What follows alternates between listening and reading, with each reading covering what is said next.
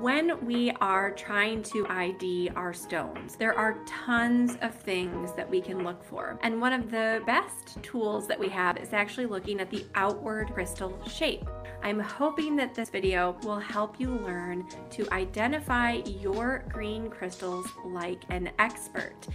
Peridot is a really common limey chartreuse apple green color, is usually transparent to translucent. High quality gemmy peridot usually forms in really small pieces. The most common jade is green nephrite. Easy to get, comes from British Columbia and Canada. And there are different quality levels. As sort of a medium green color, there's a little bit of splotching with some areas that have a little deeper color, and sometimes you'll see some veining and things of darker green.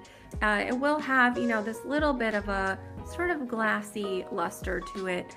If you have a question about our most common green stones and how to tell them apart, if you've forgotten what they are, you're trying to ID one, feel free to connect with me on Instagram and I will help point you in the right direction.